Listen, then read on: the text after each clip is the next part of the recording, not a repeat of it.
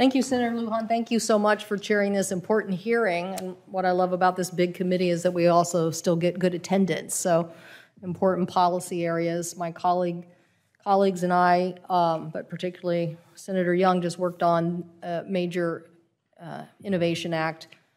And this reminds me, Dr. Bazelon, the same kind of question. I mean, we said we needed to modernize the U.S. advances in chip fabrication.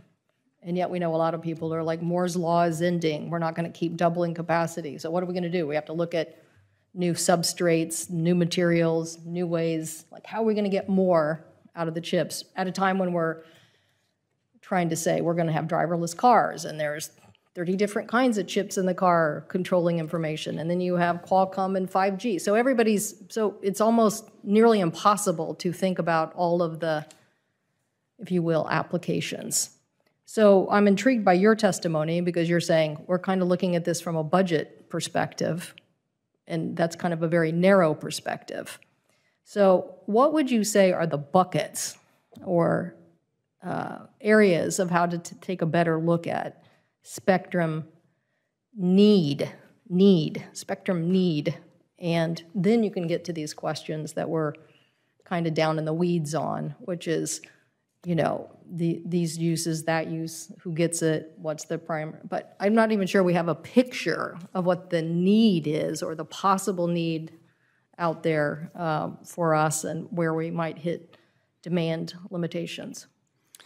So it's a question. We don't use spectrum just because it's fun. I mean, I'm a ham radio operator, so maybe I do in my spare time. But commercially, we use it because it creates value. So it's about capacity on the wireless networks. And capacity can be increased in different ways. You can add spectrum to the network. That's what most of we've been talking about here. But more efficient technologies, 5G creates the throughput on the spectrum much more efficiently. It also uses the bands in a more sensible way, so you have the lower bands used for sort of longer-term communications, and the higher bands for in the cities with the larger capacities. You can also invest in infrastructure, dividing cell sites by reusing the same spectrum more often. So all of that capacity, that's the way we create capacity for all the different needs. Those needs will be there. There's the ones we know about, like the commercial wireless operators that most of our networks are designed to meet. But the new Internet of Things is going to have a completely different demand profile on spectrum. And then there's always the things we don't know about yet. Right, but I mean, this isn't slowing down. No, this demand for communications is increasing. If you just look at any of the forecasts, Ericsson or any of them, of usage of wireless data, it's explosive. And it's explosive in a way that's not going to be met by just spectrum, more spectrum alone. It's many times the amount of usage now. That's going to require spectrum. Is going to require more infrastructure investment, and it's going to require using the spectrum and technology much smarter than we are today. And so you're advocating, besides looking at budget issues, that some of those people should get whatever points or consideration based on that efficiency, or that we as a government should promote that just as we would promote more efficiency if we came up with a new material on chips that made it, continue to deliver more effectiveness. Yes, when we, in the discussion about unlicensed, we want to look at the value created from it. The budgetary incentives are, they're certainly not the reason they're not the first reason for auctions from a spectrum policy perspective. The point is to get the spectrum reallocated into new users as efficiently as possible. To the extent that auctions create the will to do that, that's a good thing, but that's not the reason for spectrum policy in the first place. But what about applications? I mean, we've just heard some debated here, obviously, the 911 and other things. The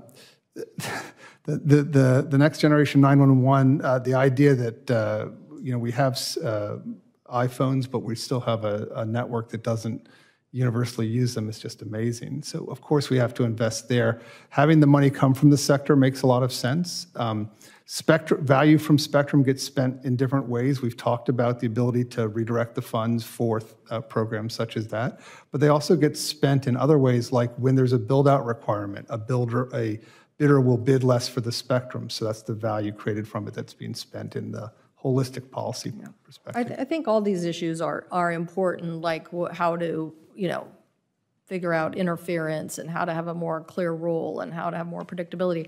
But I do think that we have to get a better picture here of how much demand is coming at us, because I think it's phenomenal.